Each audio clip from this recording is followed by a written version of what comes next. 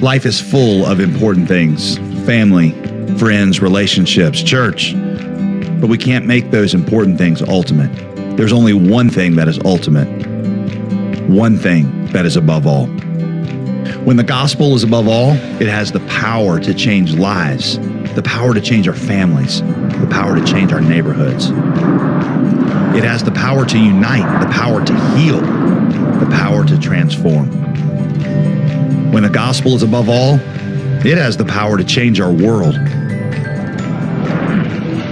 When the gospel is above all, it has the power to change you and me.